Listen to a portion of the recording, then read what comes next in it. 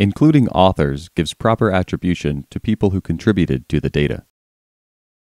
To add an author, click the Add Author button.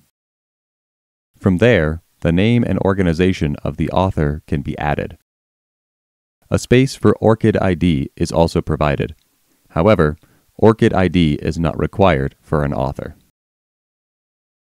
At least one author is required for a submission, and there is no limit to the amount of people that can be recognized.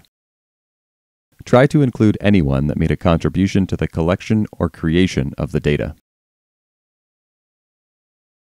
An example of the author section can be seen here.